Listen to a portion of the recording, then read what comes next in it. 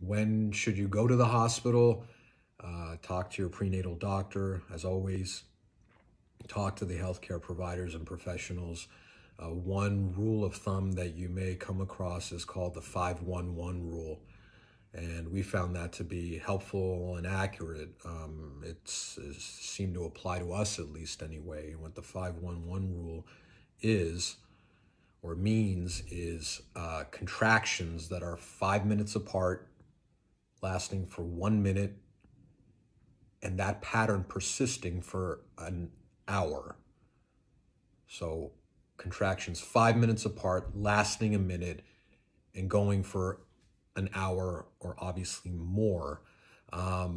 False labor can be frustrating for people. The doctors and nurses will tell you it's not great to come too early to the hospital because it could be frustrating to be turned away or told that it's far too early and you need to come back.